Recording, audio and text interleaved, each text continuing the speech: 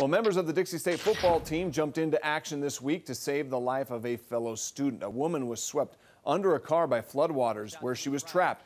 That's when Mo Tuilete, Caleb Hatch, Cajun Smith, and Mason Paulo helped lift the car just long enough to pull the woman to safety.